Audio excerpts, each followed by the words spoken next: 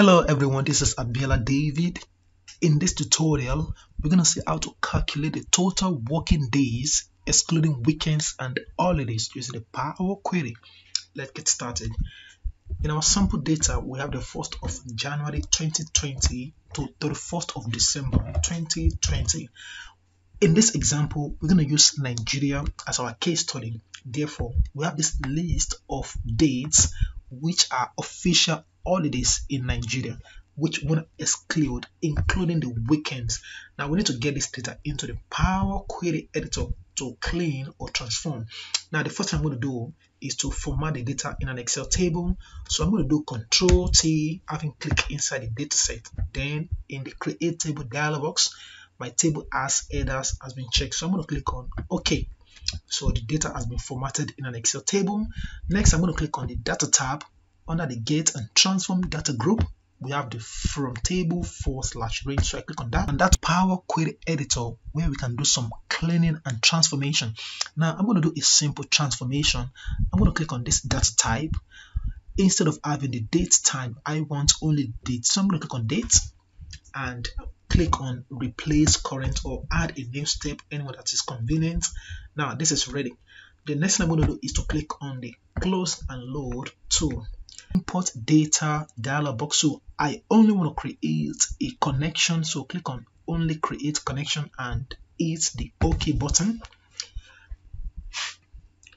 And that opens the queries and connection tags pane.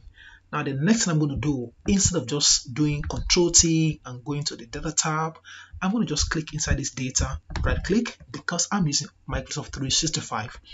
So we have this new feature which is get data from table /range. So when I click OK, it will automatically load the data into the Power Query editor, where we can do, of course, some cleaning and transformation, and then we can create margin of our queries. Now when I open this tags pane, we can see the two tables loaded. Again, we want to transform these to only display date data type, and we want to replace the current. So I click on replace current, and you can see the steps generated. No problem. Now the next thing I'm going to do is to merge the queries. Now usually in the Home tab, we have the merge queries under the combine group.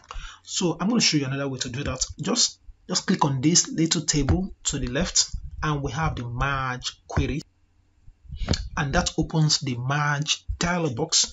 Now we have to select a table and matching columns to create a merged table. Now this is what is called a VLOOKUP or a snowflake margin. So this is the table 2. So I'm going to check this date and click on this drop down. So I want table 1, which are my holidays. So I'm going to connect it to this. So we have the selection matches 1 of 366 rows from the first table. Now we need to specify the specific join kind we want. So I don't want left outer join. I want the left anti, which shows rows only in the first, and that will exclude 11, which are all the dates that falls under the holidays. So click on OK. Amazing. So it shows this table, so we don't need this. I'm going to just right click and choose remove, and the column is removed. Now you can see that it has excluded the 1st of January 2020, which falls as one of the 11 holidays in Nigeria. So the next thing I'm going to do is to also remove all the weekends, which are Saturdays and Sundays. Now, and under the From Date and Time group, we have the date. Click on that, and we want day and name of day. So we can see the name of each of the days. So the 2nd of January 2020 is on Thursdays, and we have some Saturdays and Sundays. So I'm going to just click on this filter button. Now we can actually do the filtering from here, but we can do the same thing from text filter. I want to do does not contain. So click on that, and so I'm going to select this drop down, and I want to choose Saturday and select this also, does not contain. Then we want to exclude Sunday, and I hit the OK. Amazing. So we can see the date delivered. So the last thing I'm going to do is to load it back to Excel. So come to the Home tab, click on the Close and Load tool. Okay. Then we have the Import Data Wizard again. Now we want it to be delivered into a table. So I'm going to choose Table and can actually specify where we want to put the data. So we want this existing sheet 1. So let me just select the destination cell, which is cell J1. And finally, I'm going to click on OK.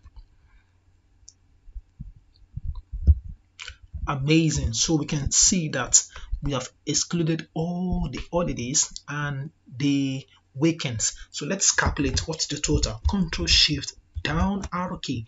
So we have 253 working days in the year 2020 that excludes all the weekends and all the official holidays.